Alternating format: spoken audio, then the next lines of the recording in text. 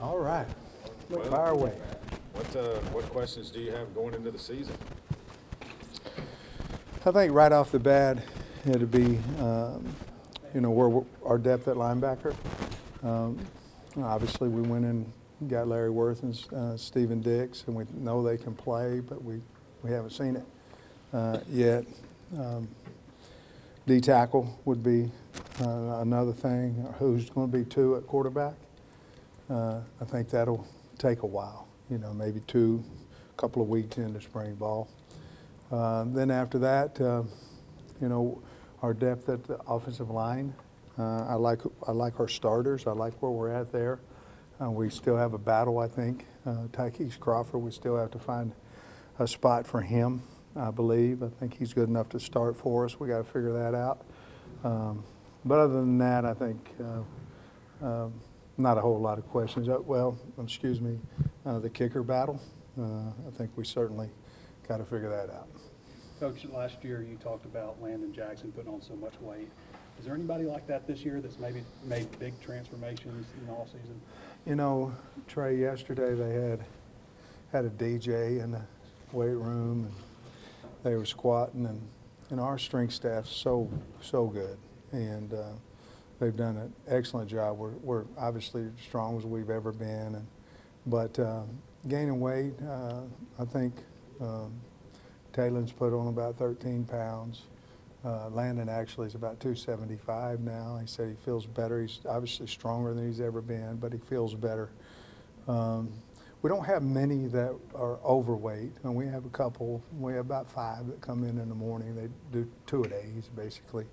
Rashad Dubinion is about 95. I'd like him to be about 202, 203, somewhere in there. But other than that, a lot of strong weight, strength gains, but not necessarily sticks out of my mind about, Quincy Rhodes, 285 pounds, looks like he's 240, but until you get up next to him, he's just a big man. How did you come through summer from a health standpoint, eligibility, all that? Will everybody be ready for camp? I think most everybody will be ready for camp. Allen, he may not be ready for camp. But other than that, Joffrey Brown might be 4 or 5 days into camp before he gets released with a little bit of a trim up on his car. He's had knee problems in the past. But I think, Zuri Madison we knew, but I'm trying to think about anybody else. I don't think so. Finding the edge to win the games that are won in the fourth quarter, that's been a big thing for you guys. How do you think you'll go into the season in that regard? Well, I think a lot of that has to do with how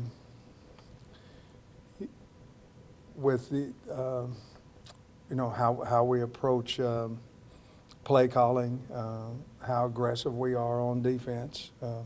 Those are the things that we've gone to, whether you can run the football or not. Obviously, last year we didn't do a whole lot well on offense, and so it was a little bit more of a grab bag. What are we doing well right this moment, instead of maybe staying with what we thought the game plan would be, because it wasn't working. I think that has a lot to do with the offensive line and running backs, which I think we soared up those 2 spots.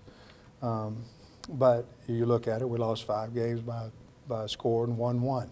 And so definitely something that we're aware of. But I think it's just maybe getting a guy that can make a play or being a little bit more aggressive defensively. Got a bunch of new staffers on the offensive side. They've been together now for a few months, and Bobby obviously is familiar with those guys. How do you think those assistants are meshing on offense? I like them. I really like Ronnie. Ronnie came in. Ronnie hadn't coached wideouts, and so I was skeptical of whether I should hire him or not. Bobby obviously believed in him, and so I decided to do it. But he's been, you have to ask Andrew and those guys, but he's been great with that room. Colby's been a little bit, he hadn't been around quite as much, but he's done a really fine job with those guys. And Eric Mateus has been outstanding. What he's done with that offensive line room from when he got here to right now is pretty remarkable. And it's not just with changing the players, it's with the attitude of the guys, the camaraderie of the guys. Eric's really done a nice job with that. And now that Bobby's been here a few months, how's that been? Oh, it's been great. It's been wonderful, and he's helped me with other things too, you know, NIL, head coaching, you know, how we practice, different things like that we've gone over, and how we do 7-on-7s changed a little bit.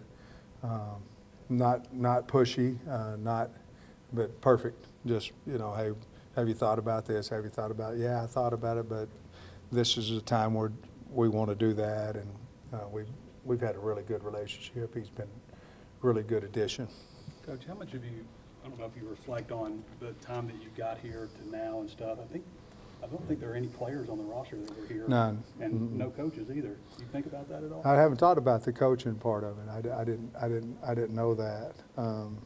Obviously, some of them have gone, you know, moved up Barry, obviously, and then he took Mike as a coordinator, and some of them's moved on. Some of them we asked to move on, you know, and it just happens. But no, I really haven't thought about that, Trey. I did think about the kids, you know, going into year 5. So I believe we had 2 left, and now we're down to 0. But I really haven't put much thought into it. I don't know what other staffs look like, you know. I really don't. But all of them were good to the university, and you know that group we had in there early. We went from 4-20 to 9-4, and we can go from 4-8 to something good too. Obviously,